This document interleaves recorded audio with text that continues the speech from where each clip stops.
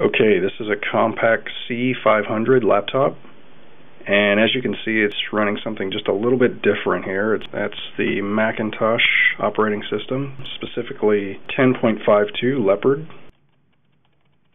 There's the About This Mac window, and identifies as a Core Solo 1.86 GHz, also as a Mac Pro. It's just running a little Celeron M processor.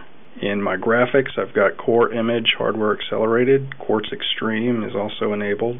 On the Mac, that's really important. Audio works great. And there's Dashboard. And now I'm going to open an application called Parallels, which lets you run different operating systems inside the Mac operating system.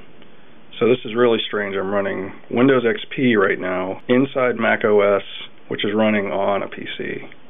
It's a very typical sound right there in Windows. Error message. This is the Media Center edition of Windows. And Windows actually runs beautifully inside Parallels, inside the Mac. The Mac itself just runs super fast.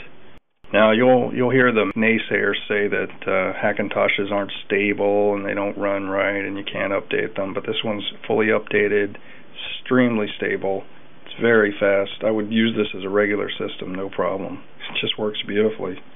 What else can you say? And this is a $400 laptop.